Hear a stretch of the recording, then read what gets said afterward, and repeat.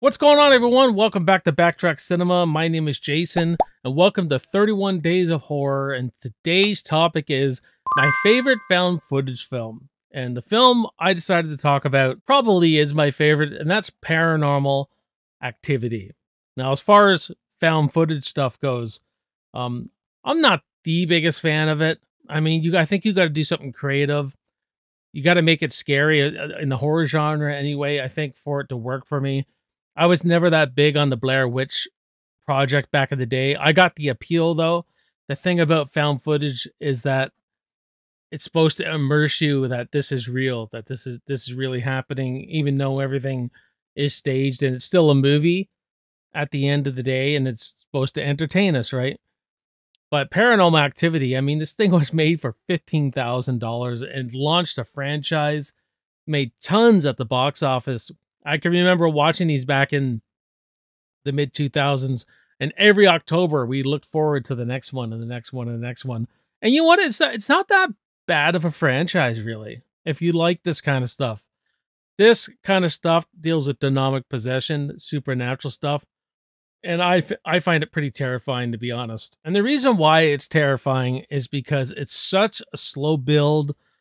It builds and builds and builds and builds, and does things little at a time. Like you just hear knocking, and then they wake up at the same time every morning. They hear something, and then it keeps building and building where Katie wakes up and she's just staring at her husband, and then she gets dragged out of the door, out of her room and everything like that. It builds and builds to right to that climatic ending where she's literally possessed, kills her husband, all that jazz. You know the story.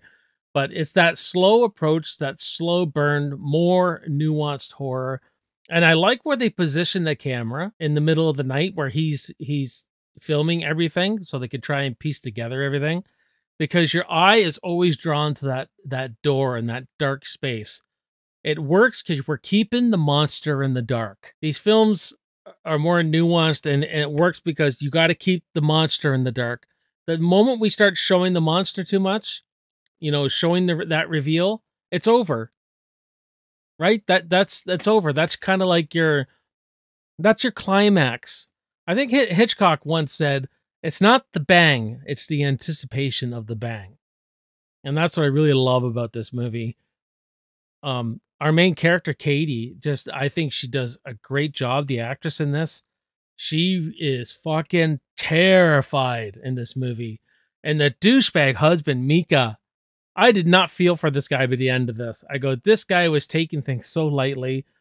He thought it was just some bully coming in the middle of the night. He's just like, he's just some of the decisions he makes. Like, don't bring a Ouija board in. What the hell does he do? He brings a Ouija board in. The thing lights up in flames. And I mean, this guy, this was a douchebag of a character. And you're like, you could see how this demonic force is just ripping these two apart. It's feeding off all that negative energy, right? And man, like, I mean, if your girlfriend or your wife was terrified, like, I mean, would you act like this guy? This guy's decision making, man, it's just like, I go, dude, you're an asshole. And the use of sound design, or lack of,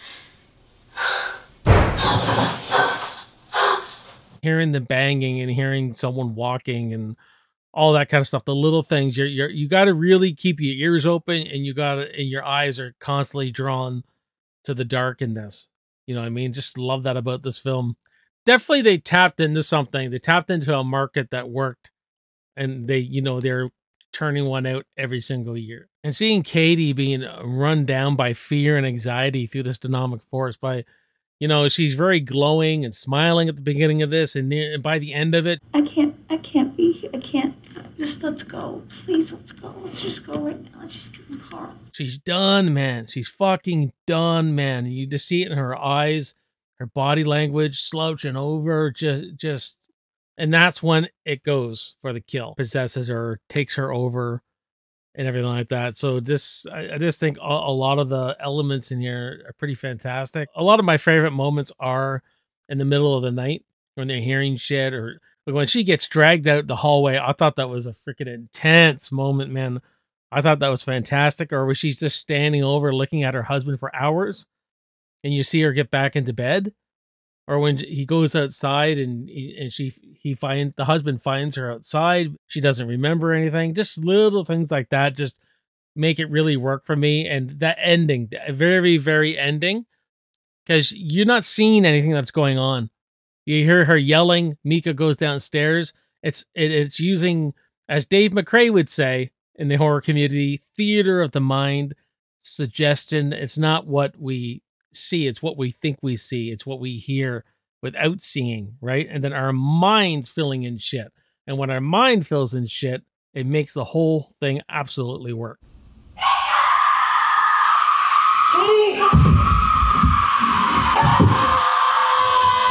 And obviously, fear is subjective. What we find scary is subjective, but it's a scary fucking movie. The stress and the anxiety I feel while I'm watching this movie like sometimes I gotta take a break even watching this movie. And that's not like me. I'm not like that. I've been watching horror all of my life.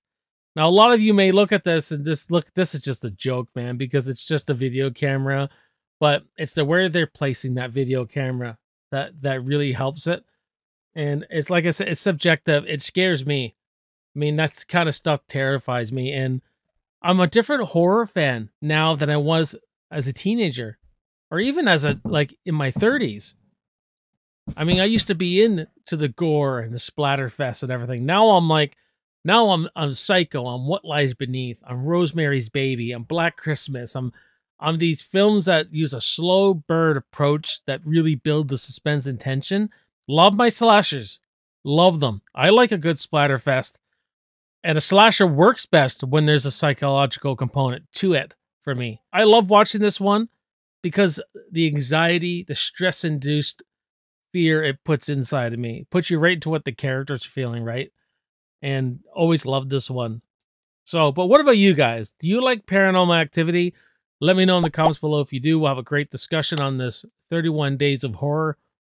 And I hope you're enjoying them. If you're new to the channel, please like, subscribe, share the videos around.